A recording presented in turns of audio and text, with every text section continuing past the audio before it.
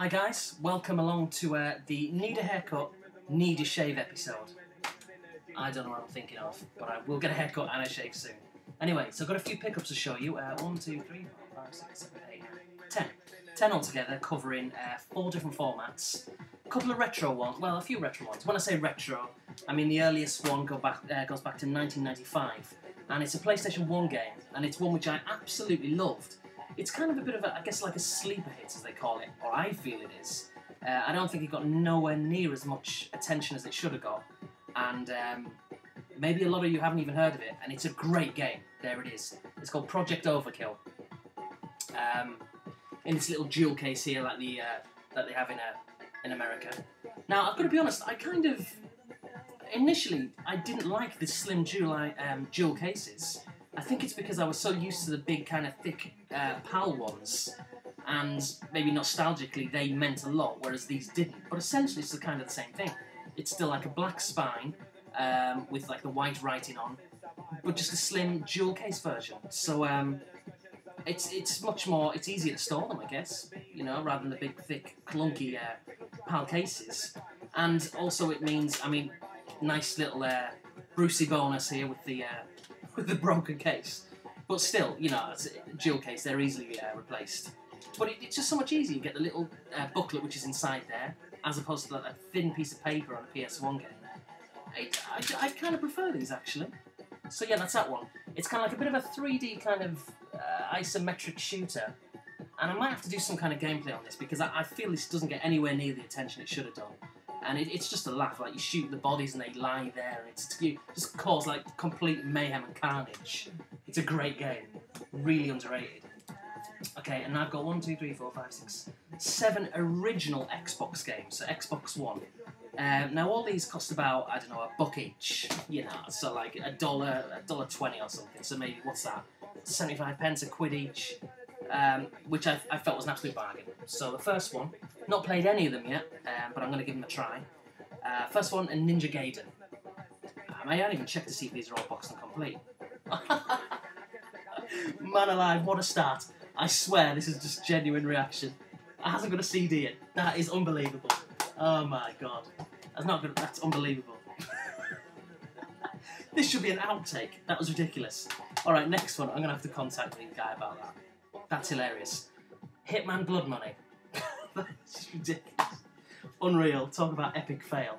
That one does have the CD and the game in. That is unbelievable. I can't believe that. Far Cry Instincts. I'm really like nervously opening these boxes, thinking, is the frigging thing in there? I loved this actually back in the day when it came out. Really good game. It's probably aged a lot now, but I'm looking forward to getting back into that. And that's the third one. Fourth one, Call of Duty Finest Hour. Not played this one before. At least I don't think I have, although it kind of looks familiar on the back. But there's so many Call of Duty games out for like the original Xbox, the PS2, 360, PS3. It's hard to keep tabs on what I have played and what I haven't. I think I have, I must have. The Godfather. Never played this, I know that for a fact. Movies are great, so yeah, let's give that one a try. GoldenEye Rogue Agent. Now, this is going to be really interesting. A while ago, I wouldn't have been interested really in giving this a chance. It just looks a little bit rubbish. Or I would have thought it looked a bit rubbish. But with the new James Bond GoldenEye version coming out on the Wii, and I've watched a few James Bond movies lately, kind of got into it, and I'm thinking, yeah, I want to give this a try. And it looks alright. So I'm looking forward to giving that a try. And last but not least, I hope this one's complete. Yeah, thank God it is, because this is the best one of the lot, in my opinion. Obviously I had it back in the day, loved it, it's a classic, Grand Theft Auto San Andreas. So I get that for $1. I mean, bargain. Billy bargain. So that's that. And then 2 games on the current gen formats. The first one on the PS3. Now this one actually usually goes for about kind of $20, even though it came out 4 years ago. I think it's 2006. Yeah, 2006, so nearly 5 years ago. It's kind of hard to get hold of for a cheap price, despite, like I said, it being 4 years old. Now, I think the sequel's coming out at the end of this month, which I'm going to get, and I'm looking forward to it. It's either this month or next month. But I wanted to get this anyway, and the cheapest I could get it for was $20, and I've spent months looking for this.